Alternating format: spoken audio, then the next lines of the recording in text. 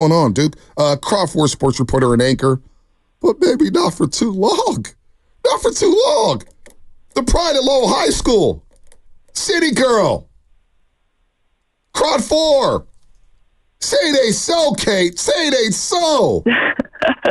I never thought it would happen. I'm leaving the Bay, but I can't complain too much because I get to go to what a lot of people say is the greatest city in the world.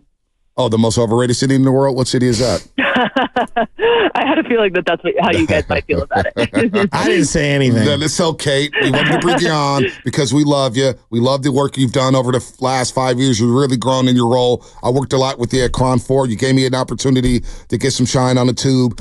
You've done a hell of a job covering the 49ers, covering the Warriors, Stanford. Whatever happens in the Bay Area, you've been all over it alongside Jason Dubas. So, Kate, we want to send you a proper send-off. Where are you going? You're going to New York City, but what are you going to do in New York?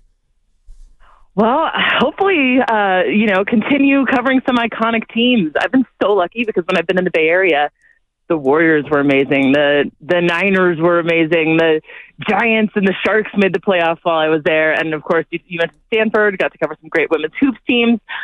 So hopefully I'll get to keep covering some good teams there. They've had some ups and downs over the years, but I'm going to a station called Pix 11, an old school iconic station that a lot of my New York friends say they grew up watching. Oh. So I'm really excited to go there and cover those teams. Should be fun. Big city. Heck yeah, huge city. Losing another great reporter, Shasky. Why does everybody want to leave us, man? I don't know. Kate, what I don't want to leave you guys. That was a really hard part of the decision. I talked to my husband. I was like, I just can't leave Fonte and Shasky. That's a lie. That's a bigger lie to me. Love the Brock Party. Stop for a second. What's an opinion that one of us has had that you've wanted to rip our throats through the radio? Oh, man, that's a really good question. Actually, a better question might be, what's an opinion where I haven't wanted to rip your throats through the radio? No, honestly, I feel like you guys are on point. A lot of the time when I listen to you, I find myself kind of nodding my head and being like, yeah, they know what's up. I mean, you guys keep it so real. You're two Bay Area guys. You speak for, I think, what a lot of the fans are thinking. And, they're lucky to have you. So, yeah, most of the time I think I end up agreeing with you. I hope that that doesn't sound too pedantic, but it's true. You guys know what you're talking about. All right. Who was a jerk to you of the... No, I'm just teasing. Of the athletes. That's probably the question I get asked the most often. Oh, trust me. I leave the chop out on personal conversations. But yeah. What is the highlight of your time at KRON? I've been thinking about that a lot lately. I think I have a couple, if I could share a couple. Absolutely. One of them is, of course, covering 2 NFC championship games. Sorry, what am I talking about? I was there for 3. But the one in Philly stands out to me the most because that was just like, remember how crazy it was with Brock Purdy taking over? Emotions were so high. Philly fans were so sure that the Niners, couldn't come in there and do anything. And of course, unfortunately, we all know how that ended up going down. But I still believe that if Brock Purdy hadn't gotten hurt, things might have been really different in that situation. But it was just electric. And I loved getting to go there and feel the energy of the uniqueness of Philly fans and what they're like and how much 49er fans came and showed out and stood up to them. And that was just an incredible experience that I'll never forget. Another one for me was a story that I got to do just a couple months ago, actually, the Kristen Juszczyk story. Had the stroke of luck with some good timing on that because Taylor Swift wore her jacket right after I interviewed her. We dropped the interview that week and she blew up like a couple days later. And just getting to meet her and watch her career ascend has been absolutely incredible. The Juszczyks are just such great people. Going to miss covering Kyle for sure. But yeah, those are a couple probably of my highlights. I mean, I spent the most time with the Niners, so I got a lot of Niners highlights, but so many moments that I will absolutely never forget. Who's the Grant Cohn of the New York Yankees beat? Aren't they all like Grant Cohn? That's what I'm expecting anyway. So are you going to be the David Lombardi? I got to get out there to figure it out. No, don't do that. I'm teasing. Don't do that. Kate, did you ever think, though, we all dream of being in this position one day if you grow up loving sports, especially this city of San Francisco. We all want to do great. But when you started this business and you got into this profession, did you ever believe that one day you'd end up in New York City, the media capital of the world? That's a good question. You know what? I can honestly say no. And my whole goal when I first got into this business was to just be able to talk about sports for a living. I had no idea what that would mean. It was totally surreal to me and a dream when I got the opportunity to do that in my hometown in San Francisco. I know you guys know how that feels. It's just an unbelievable feeling. And there were so many times that I thought that I would absolutely never leave. Why would you? It's an incredible city. I think it's the greatest city in the country. The teams are so much fun. The fans are so passionate. And it's my home. But I don't know, when New York City comes calling, you gotta answer. I mean, honestly, even before I got the offer, I didn't know it was going to happen. It was just one of those things that kind of fell into my lap in a way, and couldn't pass up the opportunity. And so, no, it's still totally surreal to me. I don't think I'll believe it until I'm off the plane, bacon, egg, and cheese in hand, looking at the New York skyline. But I feel so lucky to have this opportunity because, I know a lot of people dream of making it to New York City, and here I am, and I'm just going to hopefully try to do the sports teams and the fans in New York proud. So as Lowell High School called you to be inducted into their Hall of Fame? They better. Oh, whoa. Look at the confidence right there. Oh, my God. You hear that, Lowell High School? People on that wall. Rooney I've never heard of half the people on that wall. Wow. Hey, watch their high school. I'm kidding. Wow, look at that. Okay, hey, while we're at it, since we're here, USC. Hey, what's up, man? Call Rooney. Fight on. Come on, give me the song here. Fight on. I met some USC fans last night. USC, baby. They'll be playing in Maryland, Kate. They'll be playing Rutgers soon. Maryland. You can go watch them in Rutgers in New Jersey. Maryland. You're so close. Oh, I'm going to be fighting on so hard. I'm going to get to see more of my USC Trojans than I did on the West Coast. I never thought such a thing would be possible. It's probably going to take me a lot longer to end up on the USC Wall of Fame because they've got some very distinguished alumni there. But you know what? They say work until your idols become your colleagues. And so that's what I'm going to try to do. Try to end up on that USC Wall of Fame. That's my goal. Right next to OJ.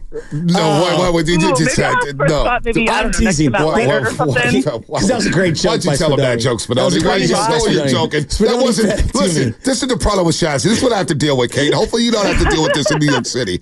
We do the little private show during the show, and guys are sharing secrets. And Shasky, he's going to get, I swear, there's people out there who think Shasky's the reason why I got yelled out by Draymond Green. I boosted your profile. Listen.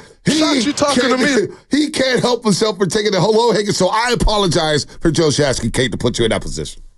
I think we love it. Shasky and I share a very similar sense of humor. Exactly. And, oh, my gosh. That's not good, Kate. Don't admit that. Listen, hey, Kate, don't admit that out loud. You got a softball knocked up for you. You got to hit it, right? Exactly. Oh, my gosh. I tee it up. She knocks him down. And here's the key, Blante.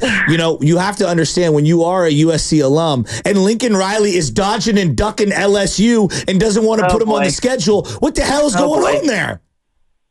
I don't even want to get into it. I mean, talk about a situation where aspirations are so high and things are just already going to hell. Like when Lincoln Riley got hired, it felt like the best hire USC had in a decade, more than a decade. And we had Caleb Williams, the best quarterback to play there in years, #1 overall draft pick.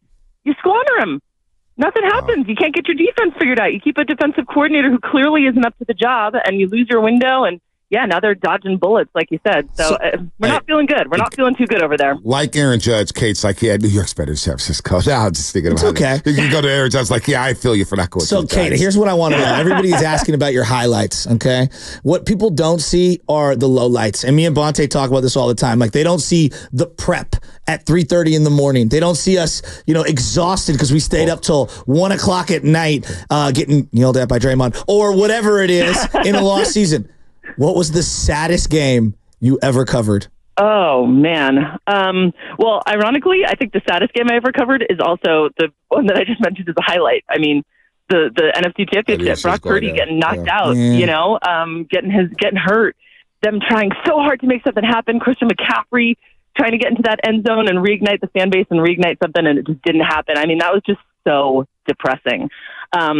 I think we all, even reporters, we felt depressed because we didn't get to see the game that we wanted to see play out. You know what I mean? But there have been a lot of sad moments too. I mean, I've seen some guys get arrested. That's been tough.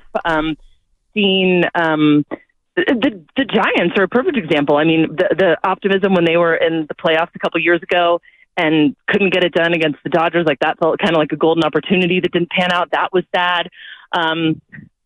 There's been some really big letdowns too. And the grind is real. I mean, we're all working on little sleep here. No one more so than Bonte, obviously. I still don't know how you do it, but, I've spent the last 5.5 years lugging around camera gear everywhere I go. That takes a toll on you mentally and physically. And, it's hard work, but at the end of the day, it's worth it because it actually doesn't feel like work most of the time. You guys know. Yeah, we do. My low moment in my career in media was doing Warrior post games. Kai Bowman, Amari Spellman, Eric Paschal. I mean, when Steph comes back from this broken hand, they might have something here. It was that or the A's games.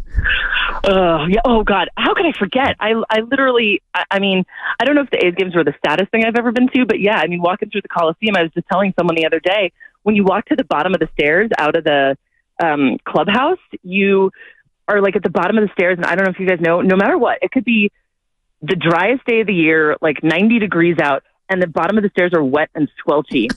And your J's are getting messed up, and like you just are trying not to step in puddles. Oh my God. And you're worried if you try eating a hot dog there in the press box, and you're like, am I going to be okay later? I don't know. But I do want to give a shout out to the A's PR team. They've done the best they can. They're amazing to work with. And the players are optimistic. Mark Kotsay always has a great attitude. But yeah, it's pretty rough covering games there. So, Kate, when is your last day at KRON 4 and when you heading to New York City? When is it Already official? had it, Bonte. Wow. It's been wrapped up. Yeah, yesterday was my last day at KRON 4. I turned in my badge. I said goodbye. Wow. Lots of tears. My coworkers got me a couple different cakes. That was really cool. Hopefully from Batch's Steakhouse. I'm actually up in Tahoe right now, getting a little break-in. Wait, time out. Incline, South Shore, North Shore, where you at? Crystal Calling Bay? you guys from Carnelian Bay, just a couple minutes out of Tahoe City. Family money. I like that. Well, she's got New York money now. Jealous. New York money now. New York money now, baby. Big Apple buddy. It starts his log out here. You know in what my these streets. theory is on Let's Tahoe. get there. I'm going to have to... if I call you next summer from the Hamptons, then you'll know things are going real well. Oh, my God. My theory on Tahoe, if I can't go for 4 days, it's almost not worth the drive. Yeah, that's it. 4 days exactly. We got up here at like almost midnight last night, which was pretty rough. And, then the kids never sleep well here. So, talking about running on a little sleep, that's what I'm doing. But hey, I'm still in one of the most beautiful places in California, and I got another week before I head out to New York. So, Kate, get enjoy California and the Bay as much as possible. Kate, best of luck to you. We love you. We'll be rooting for you. We'll be watching you. We'll be seeing you on Twitter and Instagram, posting those great photos and great videos. We're proud of you, man. You're one of our own. Low High School. Get her in the Hall of Fame right now, damn it. I will do what I can to get you in at the Low High School Hall of Fame. Then we'll work on USC. But, Kate, thanks for everything you've done for us, what you've done personally for me. You helped me get comfortable on television. You're great at what you do, man. So best of luck to you, Kate, and the family, of course, out there in New York City. Love you guys. I'm going to miss talking to you. I want to tell you and any 49ers fans, Finnerty's isn't there anymore, but they have a new bar, Plug Uglies. So hopefully everyone can come out there. And if you do, please come to New York. Let me know. We'll go hang out at Plug Uglies and watch a Niner game together or a Giants game. I'm definitely excited to follow all my teams that I grew up with from afar and not have to cover them and maybe be a fan again in a different way.